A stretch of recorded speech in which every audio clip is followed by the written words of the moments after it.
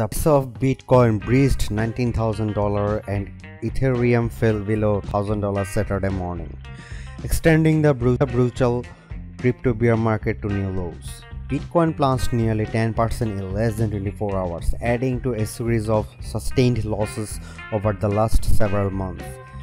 It now sits below $20,000 for the first time since November 2020, down more than 70% from an all-time high of $68,000 per coin in November 2021. Bitcoin has lost $900 billion in value since that peak. Ether is also experienced a so-called crypto winter. The second largest digital token plummeted 10% on Saturday to $975, its lowest level since January 2021. The coin has lost 80% of its value from its record high last November. The massive crypto meltdown is part of a larger market downturn brought on by elevated inflation, rising interest rates, war in Ukraine, COVID lockdowns, and supply chain chaos. This week, the Federal Reserve increased interest rates by 75 basis points, the largest hike since 1994. The change led to a retreat from all assets. The S&P 500 is also in a bear market and posted its worst week on record since 2020. The crypto world is relying from the 60 billion collapse last month of two other major tokens, Terra Luna and Celsius. Those losses have increased doubts about the general stability of digital currency. The pandemic brought a period of hypergrowth to the crypto sector as young investors suddenly flush with stimulus cash sought to invest in digital currency and meme stocks.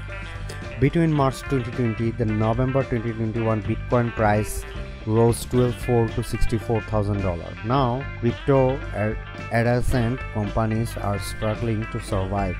Coinbase laid off 18% of its employees in June. Gemini, BlockFi, and Crypto.com also are cutting jobs. Still, even at $20,000, about half of all Bitcoin wallets are still sitting on profits, according to an analysis by the Columbia Business School, cited by the New York Times. The study also found that 61% of Bitcoin addresses had not sold anything in the last 12 months, suggesting that a total run of crypto may be avoidable. It's not unusual for crypto bear markets to draw down between 85% and 90%. In the last decade, two prolonged crypto downturns saw Bitcoin lose more than 80% of its value. The coin bounced back and then some. During the 2017 to 2018 crypto bear market, Bitcoin plummeted 83% from $19,423 to $3,217. But by November of 2021, the coin was valued at $68,000.